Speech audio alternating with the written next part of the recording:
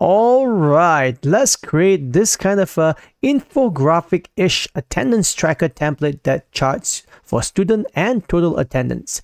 We're going to start off by introducing checkboxes here. Select the area where you want to add the checkboxes to, then you go to Insert and Checkbox.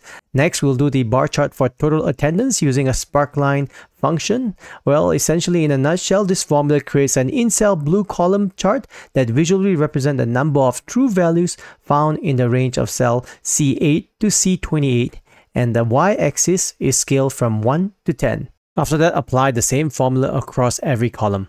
Let's move on to the student attendance, again using the sparkline function here. In summary, this formula creates an orange in-cell bar chart within the cell that visually represents the number of true values in the cell range from C8 to G8, and the bar length is scaled to the maximum value of 5.